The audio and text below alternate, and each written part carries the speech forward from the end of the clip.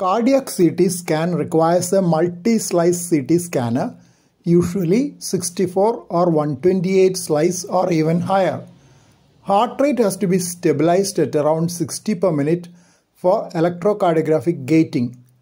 If the heart rate is fast, beta blockers or ivabradine or both together are given to bring down the heart rate. Some centers use intravenous beta blockers to bring down the heart rate earlier to avoid postponing a scheduled scan. After a plain scan, contrast CT scan is acquired at fast speed along with injection of about 100 ml of iodinated radiocontrast.